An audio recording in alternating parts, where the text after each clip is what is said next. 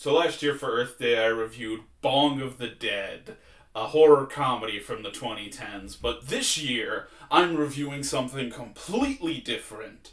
This year, we're talking about Bong of the Living Dead, a horror comedy from the 2010s.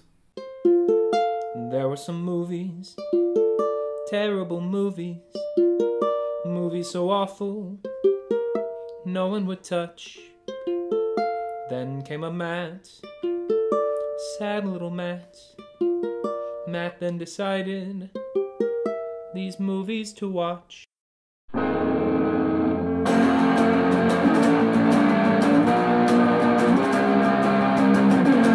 walks into the theater, Matt's got one thing on his mind. Then you know he's gotta tell the world, get ready for Matt's fun-with movie time. Today's episode, Bong of the Living Dead. Hello, plant lovers. I'm called Matt, and yeah, I'm reviewing a movie with basically the same title as the movie I reviewed last year. Bong of the Dead makes a little more sense to me. It's a play on the title Dawn of the Dead, and the fact that Bong of the Living Dead came out second makes me suspect they wanted to call it Bong of the Dead, and then found out about this Bong of the Dead and had to change the title. Bong of the Living Dead is a 2017 film from indie director Max Go, and stars mostly really small-time actors. Although they seem to be doing okay for themselves, I wouldn't be surprised if one of them does something big down the line, but right now most of them are primarily known for Bong of the Living Dead. Although I think someone attached to the film has been editing their IMDb because every fact in the trivia section is about a film festival this won an award at. But hey, let's see what adding the word living adds. This is Bong of the Living Dead. We begin with a story of the protagonists' children pulling off a heist to retrieve toys confiscated by their elderly neighbor. Among their stash, they took a baseball bat, which they now use as a pipe. What? Why would you smoke out of a bat? I mean, okay, obviously this is a setup for them killing a zombie with that thing, but it's made of wood. It's flammable. You would be inhaling as much bat as you would be weed. Which is not even to mention how difficult it would be to hollow out a bat for that use. Just get a pipe, or a bong, or roll a joint, or anything but smoke out of a bat. Oh, but wait, they have a bong. Why even bother with the bat? Come on. Come on. Oh, good going. You just spilled the weed everywhere. We meet the leads, Christ, Hal, John, and Tara, stoners who work at a video rental store where a woman is mad about some funny-sounding porn titles. So this is an indie comedy about stoners working at a video store making jokes about porn. That's just Clerks. These people got together and they made Clerks with zombies. Actually, now that I say that out loud, it sounds pretty awesome. I'm willing to see where you're going with this. Carry on.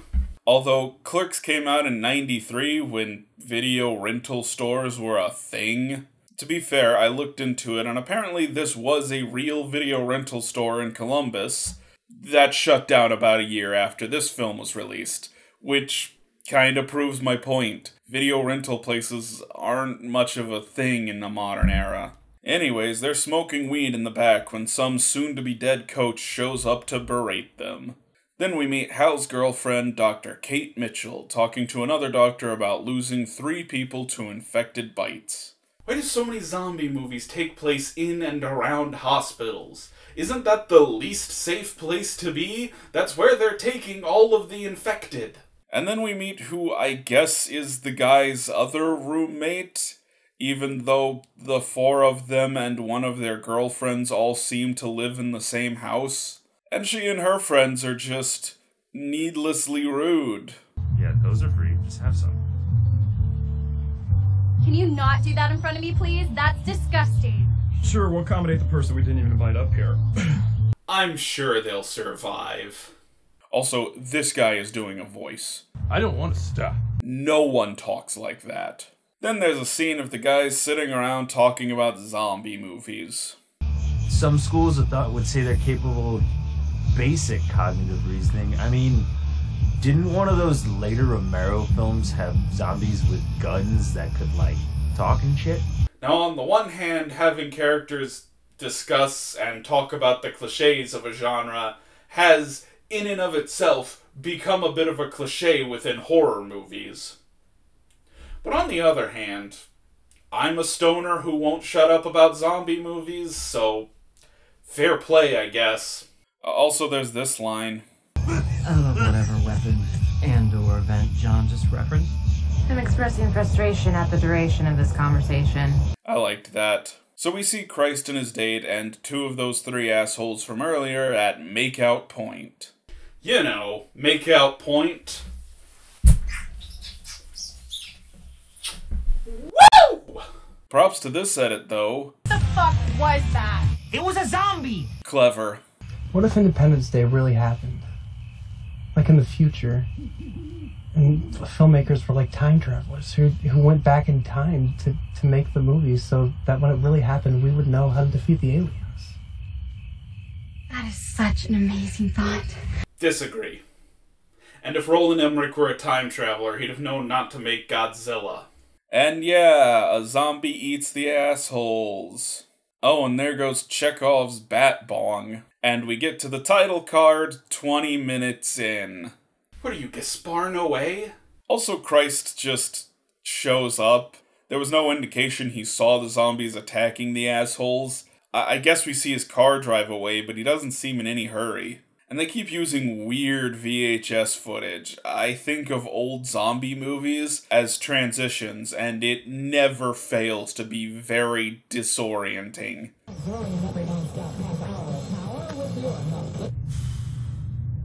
Like, you're trying to figure out what's happening, and oh wait, it's something else. And I don't want to bury the lead here. I enjoyed this movie well enough. But you know what this reminds me of? House of the Dead. The way House of the Dead would just use footage from the games between scenes. And your movie should never remind me of an Uwe Boll movie.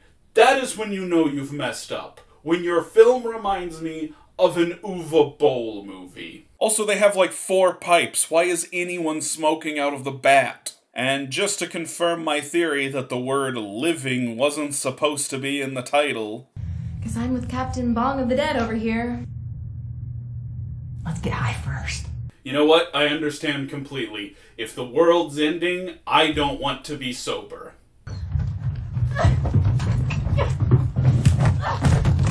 Dude, those were just Mormons! Oh, and the evil coach from earlier? Yeah, he dies in a montage. Totally worth the setup. No, if you wanted to,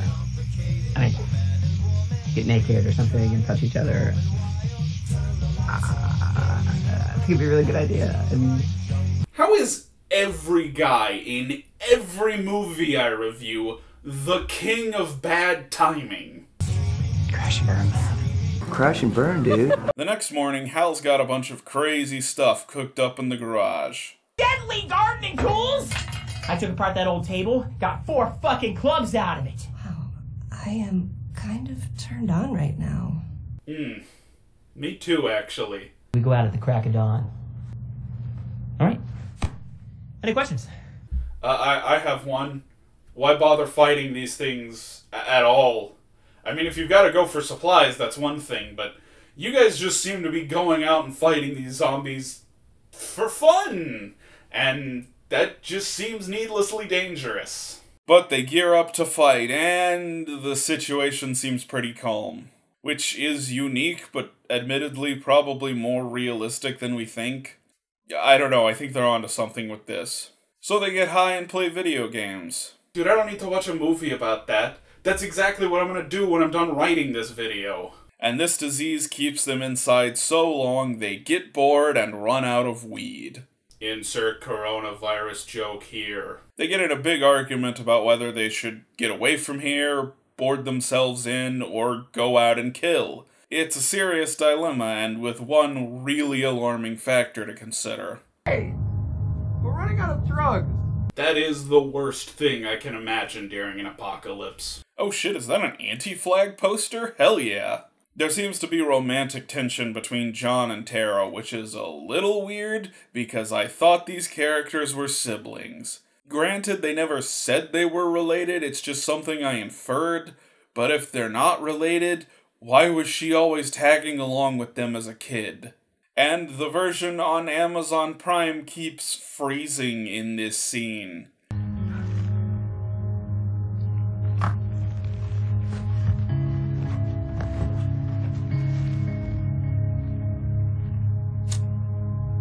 At first I thought it was my Wi-Fi being janky, but no, it did this on my TV and my laptop and my phone. That's just a glitch in the Amazon system, I guess. Unless this was some attempt to cover up the brand of cigarettes she finds, in which case there are better ways to do that. And so they sit around high watching bad movies. Again, exactly what I'm gonna do when I'm done here. And then a zombie bites Dr. Kate's arm, so Hal hacks it off. Which is kind of the first big bit of action we've gotten in a long time. So of course, things have to come to an absolute standstill afterwards. Despite clearly going for a dramatic moment, they also decide to include a sexy shower scene? How am I supposed to jerk off to this? Everyone is sad, Kate might die, or be a zombie. Oh, but wait, then the girl who just got sexy for us has an allergic reaction to a cookie and dies. And here's where the film kind of lost me. Like, I think they could have pulled off this tonal swing, but this just doesn't work. You cannot kill off a character in your wacky zombie comedy with allergies and play it straight. Either this needed to be a bit of dark humor, like, haha, she can survive the zombie apocalypse, but not a coconut cookie, or you needed to kill her in a more serious way. So now the zombie apocalypse is ramping up, and Christ does not seem to be taking his girlfriend's death well. Meanwhile, the characters who, up to this point, have been amped to kill zombies are suddenly not so sure about it. But Kate's up and ready to fight. And I gotta say, they are showing a bit of restraint, not doing an Evil Dead joke where they replace her hand with, like, a bong or something. I don't know if I would have had that restraint. So they throw a Molotov cocktail without lighting it. I think. Once again, Amazon's copy is freezing on me. I gotta say it, this action is kinda limp. And it's been that way all movie, but I was holding out for one good action scene, and it just doesn't happen. I get it, they're on a budget, but the other Bong of the Dead was on a budget too, and it's a fucking gore fest. Hell, I know people on YouTube who do amazing action scenes with no money. This shouldn't have been that hard. Just one gory splatter scene to tie it all together. And they don't even make it out of their front yard before Hal gets bit and they retreat. Pinned down, they find their neighbor's hidden stash of weed, while John and Tara...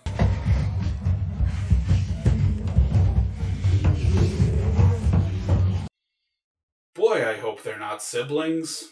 So they retrofit a leaf blower to blow weed smoke at everyone. Which is also something they do in Evil Bong 4. But I'm kind of ignoring that movie right now because I don't want to review it, but I know I'm gonna have to.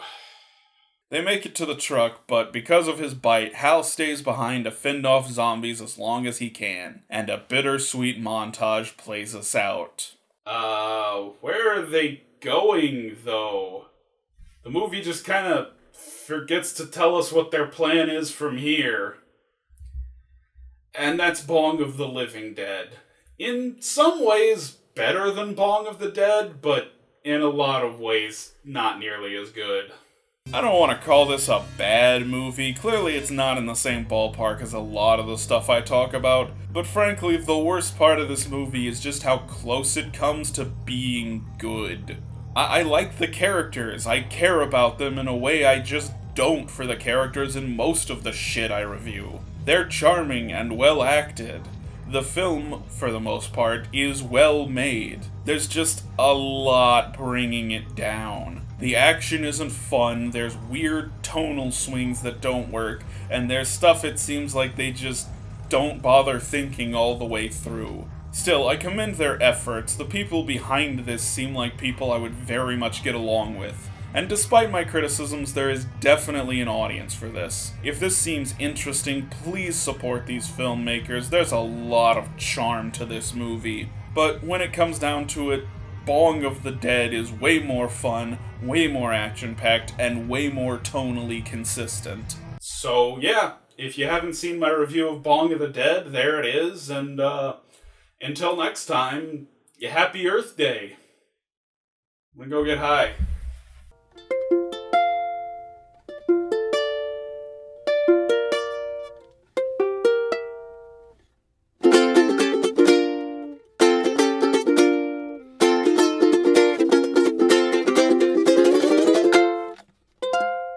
Who wants some, motherfuckers? Fuck you, that's who! What? I told you exactly what I was gonna go do. Get out of my face.